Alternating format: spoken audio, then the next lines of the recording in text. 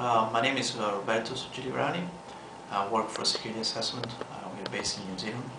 And I've just spoken about exploiting Firefox extensions in the Security Byte Almost AppSec Asia 2009 conference in India. And during the presentation, basically it's me and my colleague, we done this presentation together, Nick Freeman.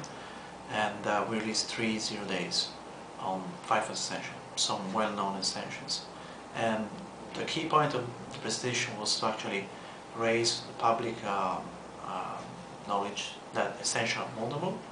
And the 3 0 days we're releasing about 3 different extensions. One, it's Infrared RSS, Sage, and Yono. The first two are basically the RSS readers, and Yono is a different extension. It basically allows you to use your social networks like Facebook, Twitter, or other things, and you can share content.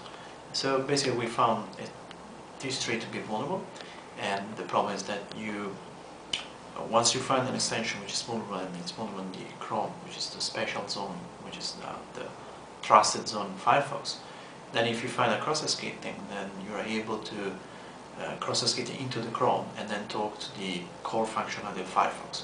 So it shows some different exploits like I don't know, changing the configuration of no-script, or downloading a malicious file and then do a reverse VNC connection. And these are just examples how you can actually exploit Firefox extension. Future is that we talked to the Mozilla security team, we raised these problems, and they will try to actually do something. The other thing is that they are developing a new extension which is Jetpack, and that provides some kind of sandbox for extensions.